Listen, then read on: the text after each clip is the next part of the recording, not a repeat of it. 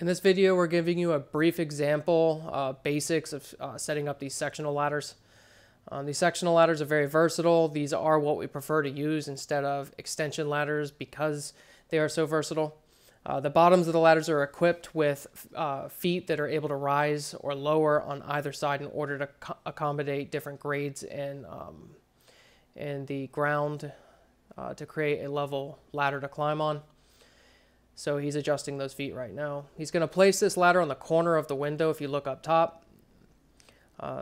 This is what I mean by these ladders being very versatile. They have a V-notch cut out in the top, which allows them to be able to be placed comfortably without falling the way that he has it set up now.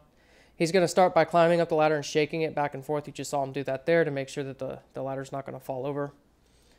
There is a certain way that you set these ladders up as far as how far out away from the wall, which we'll go over in another video, in order to deem that the ladder is safe to climb on. But this is a basic setup of sectional ladders.